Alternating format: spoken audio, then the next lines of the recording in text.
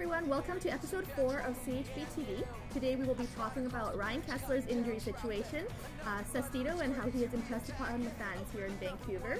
We will also be talking about the Vancouver Millionaires jerseys and what we think of them. And we will be taking a couple of questions from the viewers. Make sure you stay tuned till the very end because we have a special announcement to make, and I think it's going to be something you're pretty excited about. I like riding crazy. I like riding crazy. I like riding crazy. Come for a ride with me. Welcome to our 4th episode of CHBTV, also known by Canucks Hockey Blog TV. As always, myself, Chris Golden at Lightforce, is joined by Clay Imoo and Ed Lau.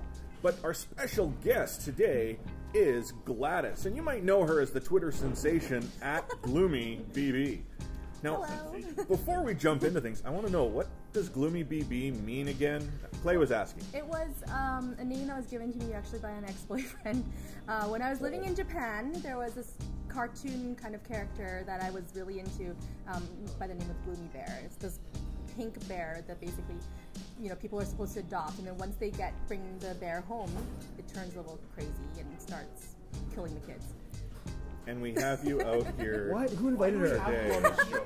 This is a family-friendly show. Yeah. Well, I only asked because I thought the, Canucks vernacular for people on Twitter to be like Gloomy B, I don't know, Kristana or. Right. I don't like to show my fangirl-ness like that. Well, that's good. That's true. And I mean, the real reason we got you out with us today is obviously, you know Puck. So I want to jump into a couple topics we're going to talk about. The first one is Ryan Kesler. He's out with a broken foot. That's a bad break. And that's it for us today. We're off. Tune in next time. No, I remember, and I think it was I can't remember what year it was.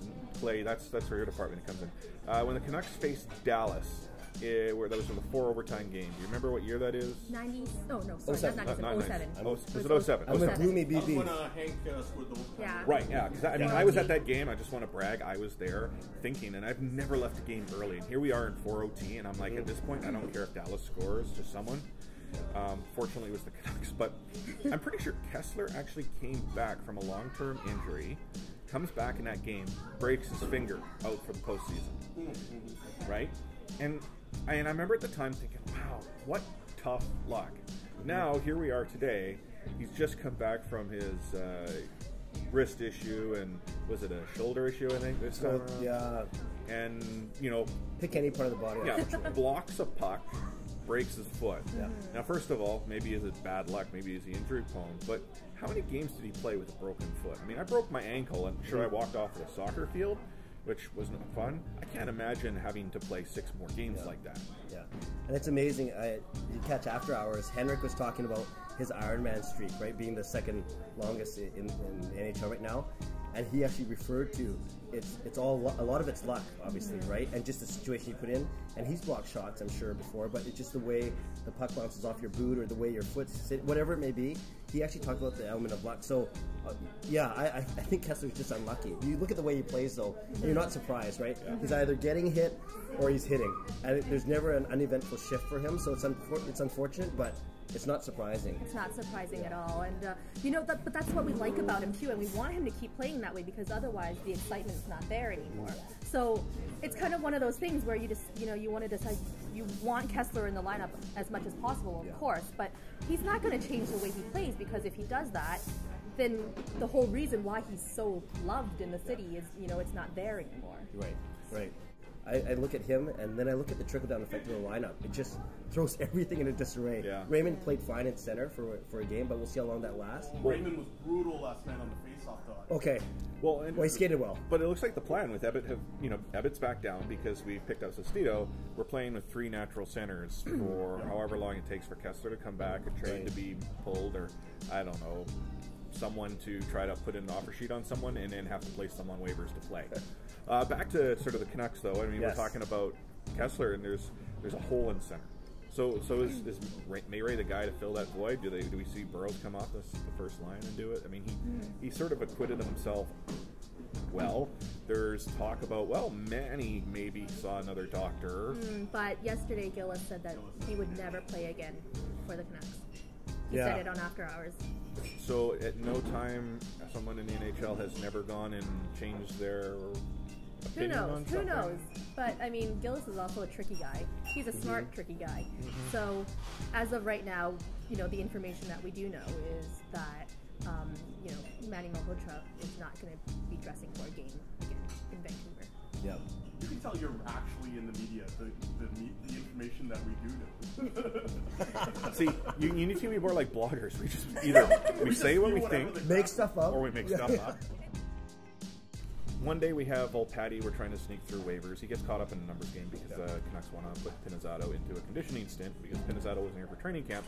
He required waivers either to go to the big club or to the small club, farm team, unless someone else freed up the spot. So that's what they did. Pinizzato gets claimed by Washington, and then we find out... Volpatty gets claimed by Volpatty, yeah, my bad. Don't worry. Volpatty gets claimed by Washington. We find out he loves the Canucks, his favorite team of all time, good local kid, I tell you what. And, yeah, the Canucks world implodes. Gee, I know you were... I was really upset because, I don't know, I think in my mind, for some reason, I had Volpatty as kind of like a Rick Rippon light. I just loved his attitude. I loved his scrappiness. And to be honest, so far this year, he's been the best fighter the Canucks have had.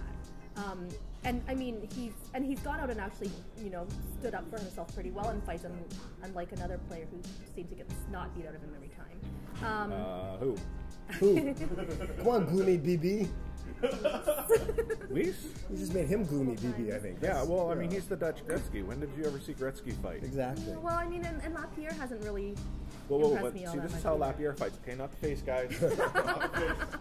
Although, to be fair, did you see Volpatty fight last night for Washington? I didn't see it He yet. got his ass whooped. Ashley, yeah. It was, he turtled back. Welcome to the Really? Eastern Conference. Did he turtle like Tutu? Not quite that badly. He took a couple punches first, but he dug. Yeah. Yeah. But to Sestito's credit, I'd say he's a little better of a fighter. Oh. That's what we're looking for. Okay. That's what we're looking for. If you want a tough guy on our team, Sestito is an upgrade over Volpatty. But Volpatty's a more complete fourth-line player, I'd say. Sestito, I don't see him doing anything apart from dumping the puck and fighting. And the other thing about Volpatty was that he was really, you know, pretty responsible for his position, which I enjoyed watching too. If I may, I was at the game last night. No, I was. How do you say you were at the game without sounding like you're showing off? I don't know, and in a moment or two, you're going to name drop. I was at the game, and I had a good chance. Actually, the night before, I got a chance to meet... Okay, never mind. Oh. I was at the game last night, and Matt Lee, we're going to get you on one of these things one day. He actually, him and I were watching the warm-up, and when Sestito came out, oh my gosh, the guy is massive. He's 6'5", and he looked like he was standing on something. Like he could see literally above everyone. So in the warm-up, he looked big. I think he was trying to figure out who was who on his team. He was kind of standing there to the side. But once the game started, every shift, we talked about Kesler either hitting or getting hit. Sestito was the same thing. I don't even remember that one of his first shifts. He actually got nailed once by someone like yesterday. Then he did some nailing, got in this fight, endeared himself to the fans. He just made things happen. Probably the adrenaline of the first game, of course. We'll see what happens as things settle down. But they're trading Volpatty for him. It's a trade-off, maybe just a bigger body. I'd like to see what he can do. He says he likes to get garbage goals and go to the net, so we'll see what happens. And that's exactly what the Canucks need, though. Yeah. Yeah. Well, but that's the role of a role player. Yes. You go to the dirty areas, you go and get dirty goals, and you do the dirty work. It's all blue collar. Yeah. So tell me, Vancouver Millionaires jerseys, what do you guys like about them? What do you hate about them? I just like the feel of it. I think I love anything that looks vintage. So for me, I'm all over it. I'm just trying to decide what cresting I want on it, and I'm definitely going to be getting one. I love it. It looks sharp. I think any change is nice. I think it'll look good against Detroit. Who knows what they're going to be wearing? But I just think any change is refreshing to the eyes, and as long as it doesn't change the way the team plays, I'm good with it. It's kind of cool actually, seeing it in the pictures and the video. So better or worse than the maroon Orca third jersey? Oh god, those were awful. Those Better. were so terrible. Way better. Yeah, these ones Way look. better. These ones I would wear them. I don't think I'm gonna buy one, but I like them. Okay. How about the salmon skate third jersey? Oh, good Oh, God. that was my favorite ever. Yes. We'll see. I don't mind them. They're okay. It's vintage to me. it's marketing. Yeah. I much prefer them sticking with their third jersey that they have right now. So I guess the last thing I wanted to talk a little bit about is some questions that we obviously were soliciting. I mean, we the viewers want to ask us stuff, and we the experts like to provide answers. We're experts. What do we got, Ed? What do we got? Experts. Okay. So our first question this week comes from Daryl Jones on Facebook. So he asks, coaching decisions. Is it time to get a new style of game for the Canucks? All we know is goaltending. Wait, we all know goaltending is not our issue. Pace yourself, Ed. They can only do so much behind a scattered team. So, coaching decisions. I'll go. I'm ready. You go. Keep Ballard in the lineup. The guy is awesome. Did I tell you that I taught them on Friday night at the Canucks season ticket? Whoa. Were you at an event with the You were at Canucks? a Canucks game? Yeah. Holy smokes! I actually told Keep Ballard, good job. I'm really happy. Wait, are you the mayor of Rogers Arena? No, yet? no. I don't know how to check in Foursquare. Oh. People just call me Square. Anyways, I would keep Ballard in. I would use Barker and Alberts as insurance or backup, and I think he's doing okay with the forward lines. You can only do with what you can only work with what you got, and we'll see. Like I said, that Hansen, Higgins, Raymond line is the first time they played together. I don't mind his coaching. Sometimes I think he's a little fickle with his lines, and he changes them too quickly. But maybe the lineup dictates that. But I think I'm actually fine with the way he's coaching. From goaltending, defense out. It's the way we've won those President's Trophies. It's the way that we've won our division, and I think it's the way we're used to winning. Yeah. I think I was gonna, I was thinking along the same lines. We've won 2 President's Trophies now, and I know a lot of people say it doesn't mean anything. For sure. But there is something to be said about winning the league every year. Yep. In the regular season, anyway. And yeah, I mean, I don't have a problem with Ballard. Like I said before, I just feel bad for the guy, and everybody who's in a doghouse needs to have a chance to work their way back. So you're saying every dog has its day. Oh. Wow. Wait, that's Wow, such a doing this genius now? phrase. Oh my gosh, did you just come up with that? I just did. I totally did. Ed, where were you? Coaching. I have a couple. I mean, I would put Schrader on a top 6 line. Yeah. Because it's because he's not really thriving in a 4th line role, and he's more of an offensive player. We should have the grinder guys on the 4th line. I understand why AD does it, to teach the guys some defensive responsibilities, but at the same time, I think we need to put the team together more with more of the playoffs in mind. It's like a Schrader and his 2 bodyguards skating around. Yeah, I know. That's exactly it. Did you see Schrader skating next to Sestito? Yeah. Oh my goodness. Sestito's 6'5", Yeah. Schrader's 5'9". Yeah. That's who it skates on. And he's like this much taller than the guy. And the other thing I would be is to juggle our lines maybe a little less. Right. Yes. Yeah. It's always been that whenever our guys find chemistry, then AD just breaks them up. Puts the guy that's thriving on a different line to try to jumpstart some other guys. But at the same time, shouldn't you keep them together, develop some more chemistry? I mean, I don't know of any other NHL team that where their top 6 is always in a jumble. Sure. Apart from Henrik, Daniel, and Burke. Definitely agree. My one thing actually has to do with special teams. I'm all about simplicity. Like, to me, the Canucks power play has become such a known entity that it gets shut down quite easily, and it's almost as if they're trying to set up every pretty play. Back pass through the middle. Yeah, like the only way they enter the offensive zone, got a pack pass, got a back pass, got a back pass, and so to me, and you carry the puck through, you dump it in, you have a strong forecheck, you then get the puck and you look to cycle it to the boom from the blue line. Edler, Garrison, I mean BX and Hamhuis can throw it in with the best of them. So why not?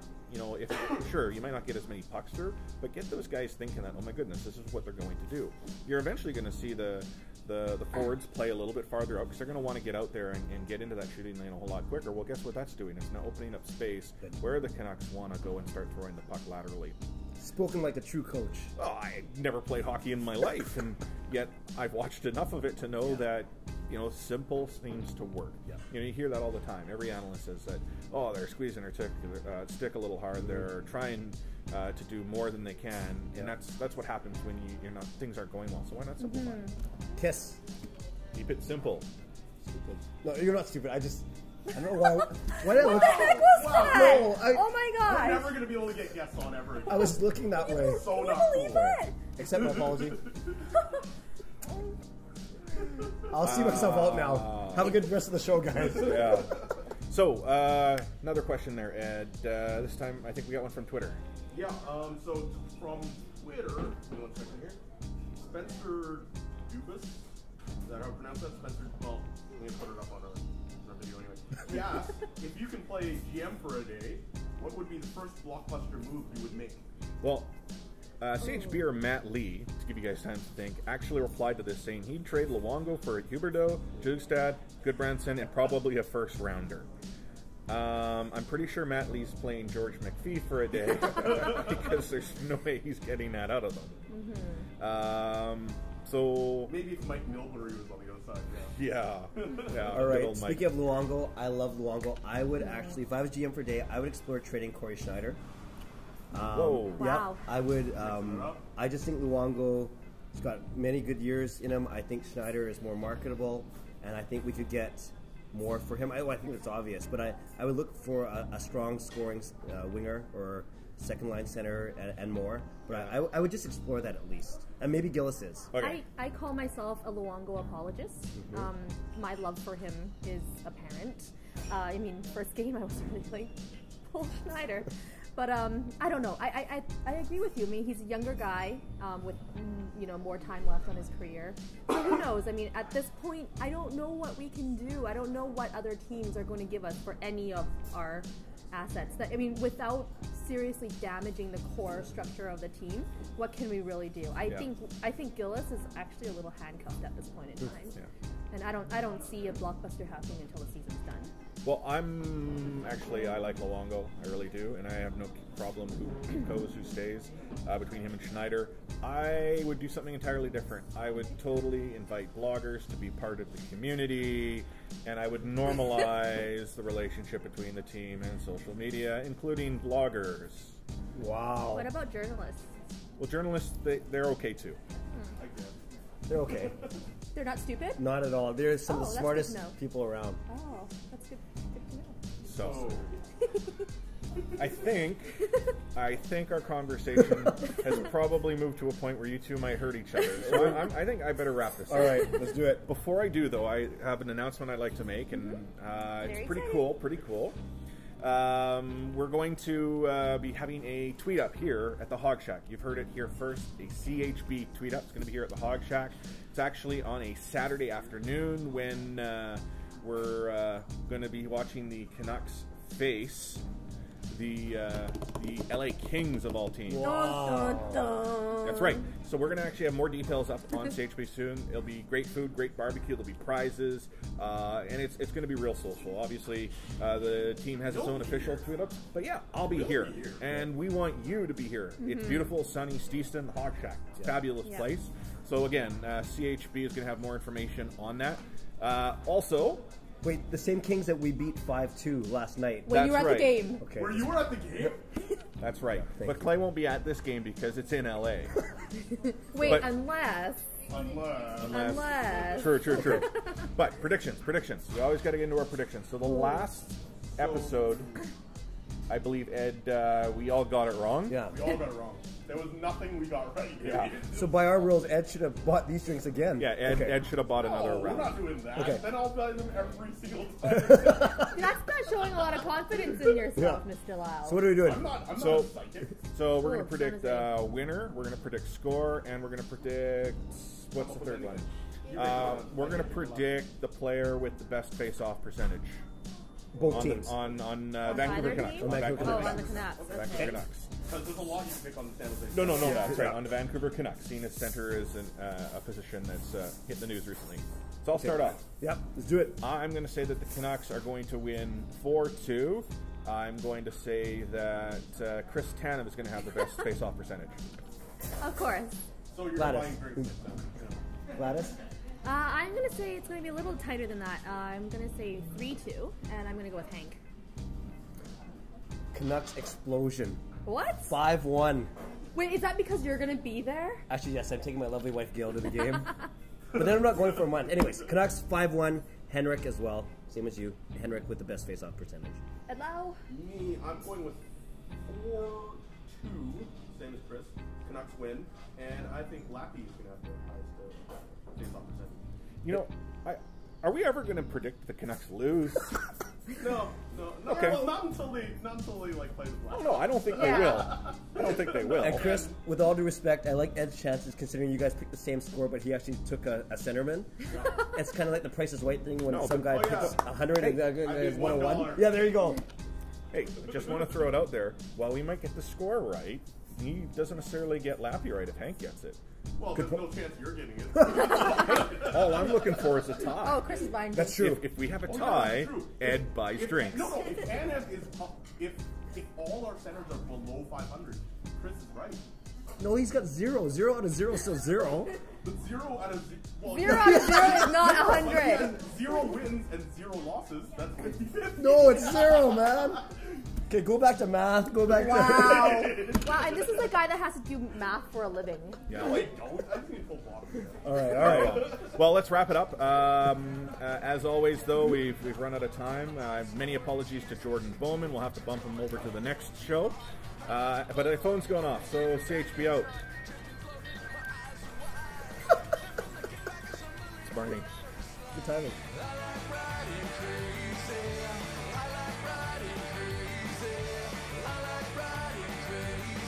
Come for